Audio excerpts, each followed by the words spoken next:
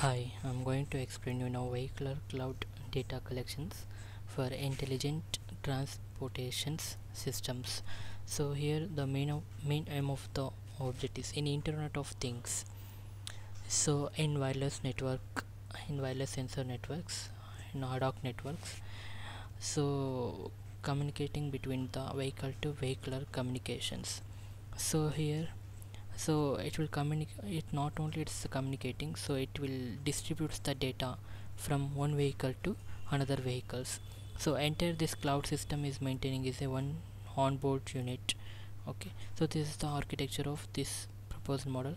So these are the vehicles in this wireless sensor network. So vehicles can distribute the uh, some informations to the another vehicles. It is the vehicular to vehicle communications. So after receiving the after receiving the data from vehicle, so it will give the acknowledgement. So this is the vehicular communications. So this is the in vehicular equipment means is a onboard unit and internal sensors we can able to do. So after receiving the files from vehicles, it will give the acknowledgement back to the vehicles. So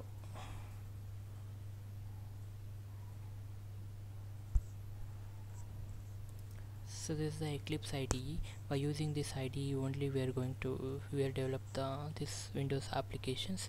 So first we have to run the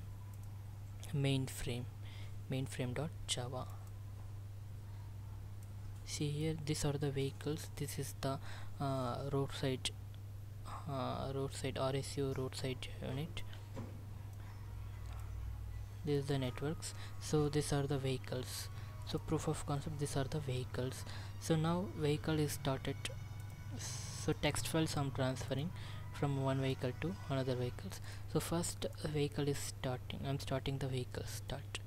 So distribute the key initializations. So here this is the HMAC initializations. You can select the files, text files, download.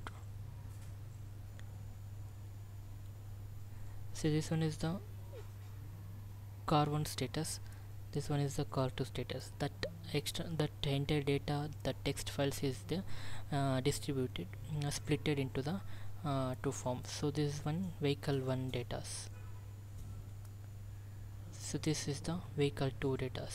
So these are the acknowledgement. So car 1 request for the TE verified, trust authority is verified, trust authority has been verified successfully, and car 1 can be able to download the file. And car 2 request for trust authority verifications, and trust authority verified successfully, car 2 can able to download the remaining files. Okay, so this is the